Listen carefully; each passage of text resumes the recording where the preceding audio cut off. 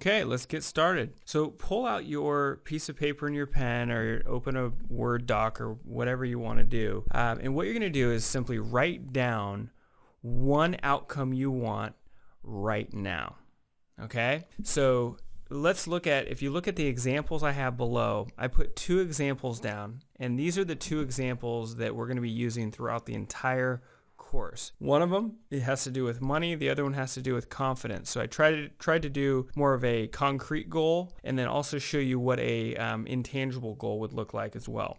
So in the first example, this person wrote down, make more money.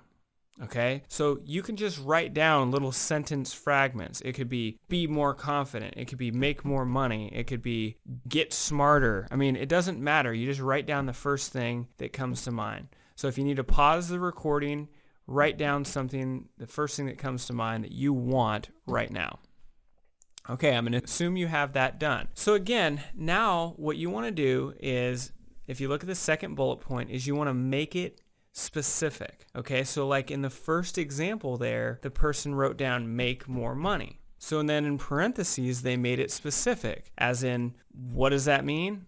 $10,000 a month. If you look at example number 2 on the bottom there, the person started with be more confident. Then once they made it specific, they wrote down give speech in front of a group of people. The reason why you want to make it specific is you need some sort of clear benchmark to tell you when you've achieved your goal. You need a clear understanding of if and when you've actually achieved your goal. Okay? So once you've made it specific, that's pretty much it.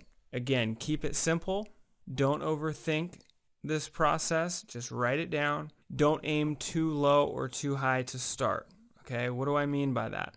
So let's again look at that first example. This person says they want to make $10,000 a month. Okay, now if they've always only made, $500 a month, and then all of a sudden their goal is $10,000 a month, to me that would be shooting a little too high to start. So you want to think in terms of the next stage of progression forward. So you want a goal that is motivating and enticing, but it's not like you just go, I want $1 million a month if, you're used to making $2,500 a month, if that makes sense. So if you're making $5,000 a month, $7,000 a month, $10,000 a month would be reasonable, I think. Okay. So once you have that down, so to complete the exercise for this step, all you need is you start with some sort of just whatever comes to mind, and then you make it specific. Once you've done that, join me in the video titled Step 2.